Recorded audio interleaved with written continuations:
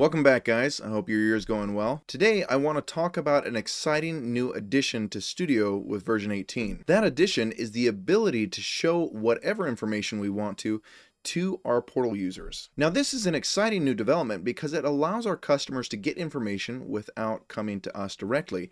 They can go in and they can look at records that are related to them. For many companies, anytime you can get a customer information without them having to come to you directly, that's going to save you tons of time. So let's go ahead and hop into it. So to illustrate this functionality, I've created a couple new models all relating to dogs that are tied to different contacts. So you can see that here. These different dogs are tied to our contacts, and we want to show our contacts which dogs they have. So we're going to make sure again that we're in developer mode. Make sure and click the monkey if you have it. Otherwise, go into settings, scroll all the way down and activate developer mode. Then we're going to go into Studio here, and you can see they've added a new option here called model pages. So we're going to add a new model page here. We're going to call it dogs. Okay, our URL is going to be model dogs. Okay, exposed model is all automatic based on this, but we could switch it up if we want to. If we have multiple websites, make sure and select the correct website here. I've only got one though. So this is all good. I'm going to go ahead and save this. Going to the website real quick, we can see, okay, now I've got all these three dogs here. They're all showing to me because I'm a back-end user, but we're going to make it so that it only shows the dogs related to the current portal user here. So you could limit that down by setting a domain right here. But from what I found, this is actually a lot more difficult than doing a record rule. So we're going to use a record rule to set this up properly. So to set that record rule, we want to click on our exposed model here. Okay. Then we're going to come over to record rules and we're going to create two of these as a base to make this all work properly. So the first record rule is going to be dog owner. Okay. We're going to set that up with this name. The name's not too terribly important, but we're going to stick it on the group user types portal, which is our portal users. So if somebody has a portal account, they have access to this group here. So the domain is the really important part here. This is what filters down the records for us. So we're going to say X Studio owner, the owner of the dog, is equal to the current user's partner ID, ID. And that's going to filter us down nicely. We're leaving that open to read, write, create, and delete, although they're not going to be able to write, create, or delete inside of the portal. But if you guys give me enough good feedback on this video, I'll go ahead and dig in and figure out how we can do that in the portal because it's totally possible. We also need to create a second rule here, and we're sticking that on internal user. And we're saying 1 equals 1, which is basically Odoo's way of saying if it's a record, show it. We want to be able to see it. So our employees will be able to read, write, create, and delete on all records at this point. Hopefully that made sense. Make sure and play it back over again because this is going to be an essential piece to making sure that your customers only see their data. So we're looking good so far. Let's go back to our model pages and go back into dogs so that we have that ready. And let's duplicate this tab and we're going to do some testing real quick. So go ahead and close that out. I'm going to test this by going in and going to my contacts, making sure that Andrew Test and Shaggy, the two people that have dogs in the system right now, have portal access. Now we can grant portal access for any of these people by going to the little cog right here, grant portal access. They've already got access at this point, so I'm not going to worry about that. But if I'm using this as a test account, I'm going to want to go to settings. I'm going to want to go to users and companies, users, make sure and get rid of this internal users filter and go in. And I want to set, and this is not my test account, this is, I want to go in and change my password to something simple for testing here. So let's go ahead and grab our URL here. Okay, I'm going to get this Odoo it yourself, copy that, go to a new incognito window. Okay, we're in here, and then we're going to go ahead and sign in.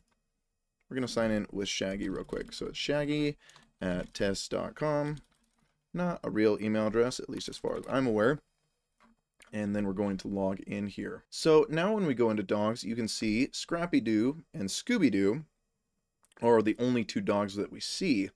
Coming back in and looking at our dogs here in contacts, dogs, you can see that Shaggy is the owner of both Scooby and Scrappy-Doo.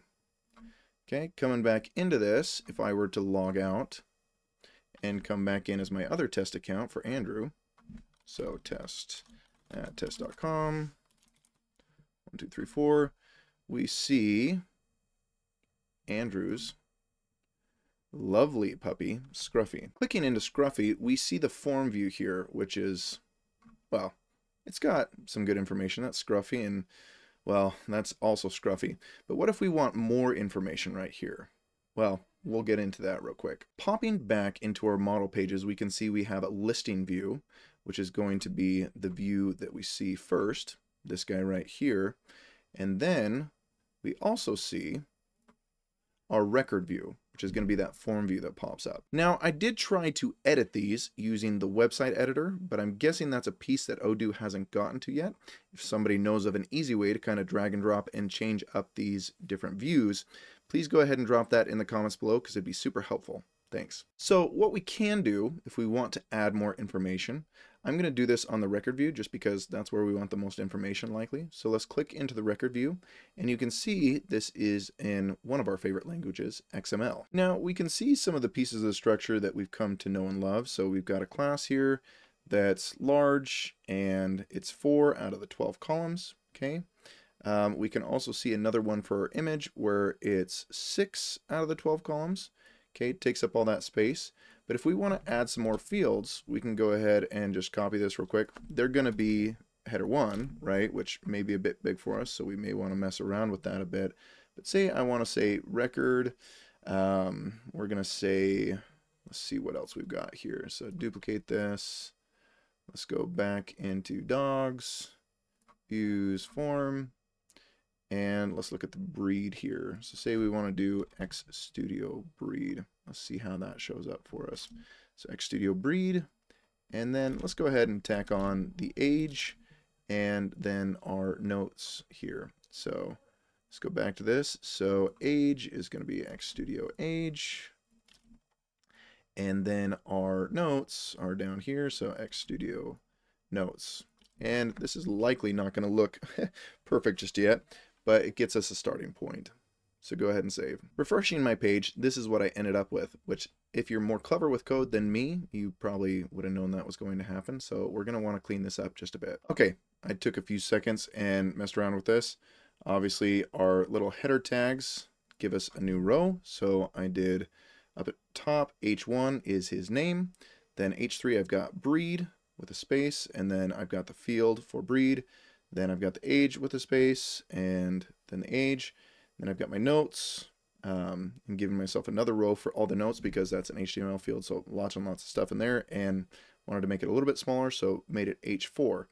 The end result of this is something that looks very similar to this, and I went ahead and added in some more information, but we've got Scruffy, his breed is poo-poo, age is 3, notes, he's a rather smelly and offensive little guy. Now this is a very powerful tool, but what would make it even more powerful, and what again I'd like to look into for next week as long as everybody drops some support into the comments below, is how our customers could come in and change information inside of the portal view here. That would be just fantastic. They could come in, they could change information here, they could add dogs. I think that would just be a great example. So if you guys want me to do that, go ahead and drop it in the comments below. Anyway, even without being able to edit this information, it provides a way for us to communicate with our customers that we didn't have before. This is extremely useful. So hopefully you can use this in your business to save you time and communicate with your customers more effectively. As always, if you need more help, please go ahead and drop the question in the comments below or grab some time on my Calendly. And guys, thanks so much for tuning in. I really appreciate it. Always appreciate your support. Hope to see you again soon. Thanks.